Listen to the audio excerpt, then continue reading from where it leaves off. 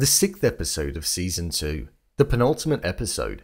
It's upon us, and it's safe to say that we're drawing closer to seeing tragedy occur. With the 5th episode concluding the way that it did, with Tanya making a revelation about Quentin and Jack, Ethan and Harper's relationship looking like it's going to be heading south, and Lucia and Albie spending more and more time together, things aren't looking good for most of the main characters. With the release of the trailer for the 6th episode, I thought I'd break down and explain all that there was to take away from it. So let's get into it. Here is the White Lotus Season 2 Episode 6 trailer explained. Just to let you know, this video will contain spoilers. The trailer for Episode 6 opened up on the morning of the 6th day of their trip, and it started with Ethan going on his morning run as most of the mornings have done on the trip so far, other than the morning after the night in question and in Episode 5 due to the confrontation between himself and Harper. He was running through Sicily and you could sense the fear that was within him, and that he was running to let out stress. I believe he has the fear of Harper starting to change within him, and the realization that things were looking like they could be going in a different direction in their marriage moving forward.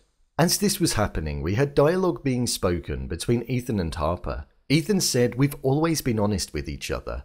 And Harper responded with, "We've not been honest about how we're not attracted to each other." This was leaning in on the fact that throughout the entirety of the trip so far, we've not seen the pair engage in anything intimate, even though Harper wanted to. When we saw Ethan shut her down several times, we saw that it was something that was on her mind and was affecting her. As the dialogue was being spoken, we had a shot of Harper walking through the lobby and her catching a glimpse of Ethan talking to Lucia and Mia after he'd just gotten back from his run. I imagine in this situation, Mia and Lucia have approached Ethan because they want the money from Cameron for the other night, which he hasn't paid yet. This is important to the story now though, as Harper now has faces to the two girls in question that Ethan mentioned the other morning. After this, it cut to the scene where we heard the original piece of dialogue being spoken, and it was in Ethan and Harper's hotel room, and Ethan then said, "I love you," to which Harper responded with, "It's so depressing." Most likely alluding to the fact and finally acknowledging that she's not in a happy marriage. She knows that they love each other, but she might be questioning, is this what life is actually supposed to be like? Following this, we then cut to the villa that Tanya and Portia were visiting, and we had Tanya speaking with Portia. But it didn't look as though she was going to tell Portia what she saw during the night, which is extremely baffling. Tanya stated, "When I see you, I see a younger version of me." And it then abruptly cut to a different piece of dialogue where she said, "You should slow down with this guy." So it seems as though instead of being direct, she's going to subtly inform her that something strange is occurring and that Jack isn't all as he seems. After this, we then saw Portia walking around and Jack jumping out from behind a pillar. I think this is rather symbolic of the fact that there's a burning secret inside of him that's going to come out and get Portia, just like the way that he jumped out and scared her then. I do question if he has genuine feelings for her, or if it's just part of a wider scheme, but I think it is the latter.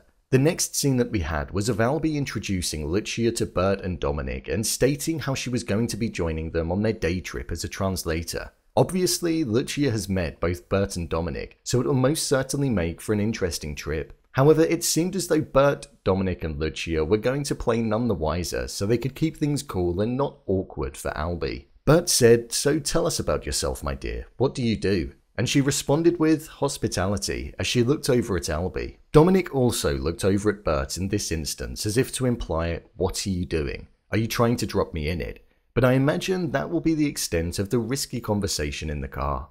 After this, we were then back at the villa in the evening with Tanya, Quentin and a mysterious gentleman who we'd never seen before. Quentin did say that he would find Tanya a man for the night that they were in the villa, so this could be the very person. Now that Tanya knows that things aren't all as they seem, I feel she will be more cautious before just jumping into anything and partaking in what the group suggests, because her life could be at stake. The line that was being spoken after this was Jack saying, "We've got to live life every day as it comes." Underneath this dialogue, there was a shot of Valentina sitting down at the bar, where she as an example most certainly isn't living her fullest life. She's not fully being herself, and I feel this may be the moment before she spends the night with Mia and they partake in fulfilling the deal that they agreed on. After this, we cut to Jack saying, "Who knows if we're even going to be here tomorrow." This could be a subtle hint to us as the audience that maybe the group are going to try and harm Tanya during this penultimate night, or at least make the plan that they have kick off into gear and reach its climax, meaning that she wouldn't be there tomorrow. Greg hasn't returned yet, and I feel it's very much time for him to return, so I feel we may see him arrive.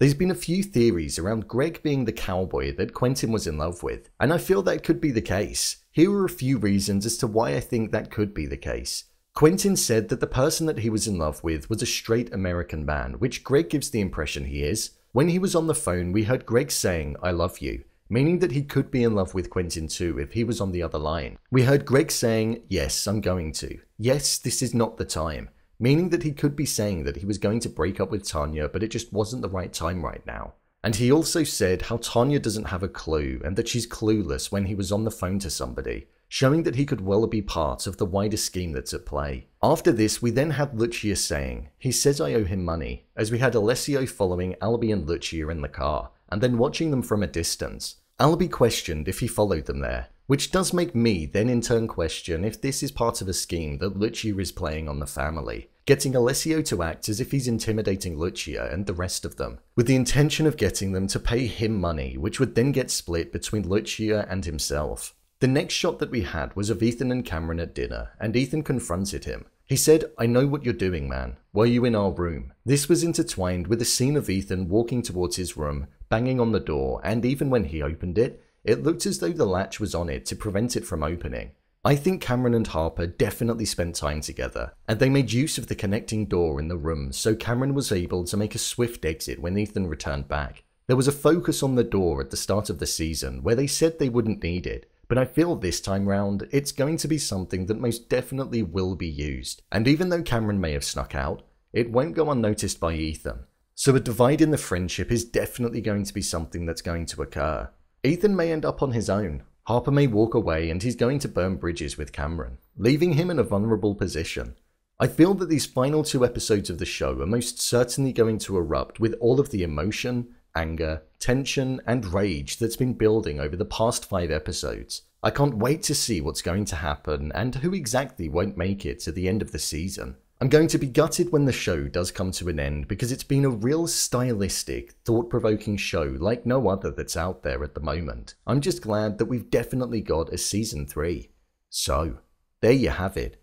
The White Lotus Season 2 Episode 6 trailer explained. If you want to see more videos such as endings explained, theories and predictions, and character breakdowns, then click on the I button, or alternatively you can head over to my channel where you'll find them all. If you'd like to give me a show or movie that you'd like me to review, then head over to my Twitter, @brainpilot_, and tweet me what show or movie you'd like me to review next. And finally, if you'd like to see what I rate the latest movies that don't quite make the cut to getting a dedicated video, then head over to my Letterboxd profile. It's where I rate the latest releases in real time. What do you think is going to happen next? Leave a comment down below, and don't forget to subscribe. I'll see you next time.